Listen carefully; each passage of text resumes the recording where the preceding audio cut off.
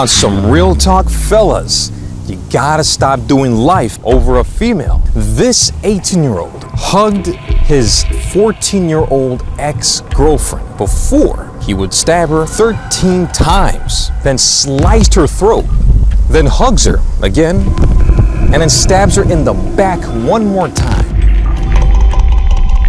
This is a mugshot of Isaac Arthur Arndt, age 18. This is a photo of 14-year-old Jaelyn Walker. The both of them were dating at some point, according to Isaac's story of how Jaelyn died. Him and Jaelyn were walking in the Gooseberry Park. Out of nowhere, an unknown white male came out of the bushes and sliced the fingers of Isaac, chased after Jaelyn. After that, she disappeared and he ran off. That's what he told Moorhead police. Isaac was taken to the hospital and treated for his cuts on his finger.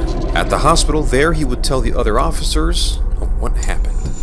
The statements that Isaac gave were inconsistent and eventually didn't make sense. That is when Isaac cracked and told the truth. August 19th, both of them met together at the Gooseberry Park. They walked together.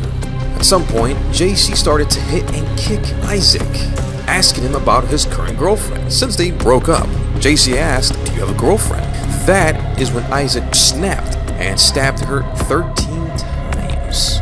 He then hugged her one more time, dragged her body, and threw it into the Red River. Later, Arndt got on his scooter and fled the area. He ditched his phone and backpack along the way. He then went to his apartment to clean himself up. He threw the clothing, towels into the kitchen cabinet. Later, police got a search warrant and grabbed the evidence, the backpack, the scooter, the clothing, everything. And they were able to form the case. It's more solid.